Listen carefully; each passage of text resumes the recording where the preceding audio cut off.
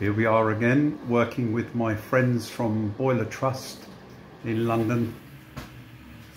Now these guys really do a lot of Eastman installations, and they get a lot of customers willing to invest the money in having some of the best kit available.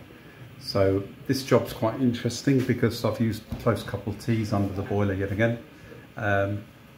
Not perfect, not textbook layout there, but convenient. And I've done these quite a lot of times to find out that, you know, if you don't follow exactly the rules on close couple T's, they still work, and they still work really well. You don't get absolutely perfect hydraulic separation, but we don't actually need it to be perfect. We just need it to hydraulically separate our system as much as we can and to allow us to operate our system. So we've got our primary flow coming around, and in effect the pump in the boiler is only seeing this circuit. Now this is how it should be: close couple T's or low loss header under the boiler, never at the underfloor heating manifolds. Okay, so I say never. There are some very tiny situations where you might consider it. There's one of my videos on YouTube that explains when you can, but basically just don't do it. Stick it under the boiler and be happy. And you cannot use close couple T's on the Eastman if you don't have an unmixed circuit, okay? Because when you fire the boiler up, these valves will be closed as they are now, and the boiler will start to overheat and cycle and go a bit crazy. But if you've got load on it from your unmixed circuit, that is fine. Now also, this is another interesting part of this job. So I'm always banging on about not using an unmixed circuit for radiators, and that's because radiators are nearly always in the bedrooms. But in this house they're not. The radiators are additional to the underfloor heating in the living room because they've got a gas fire, a decorative fuel effect fire, which is rapidly pulling all the heat out of the room, sending up the chimney. So we have to put stacks of extra heat into that room to counteract that extra ventilation. I think 5 air changes an hour is what they say for a DFE.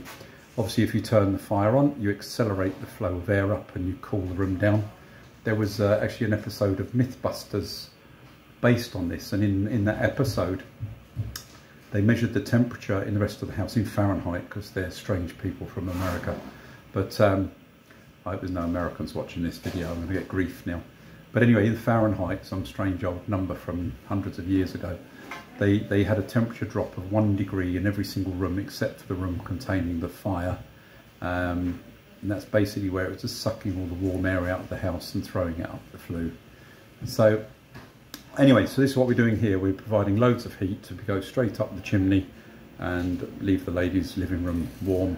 So if it's running at night, because we don't have control without the mixers, it doesn't matter.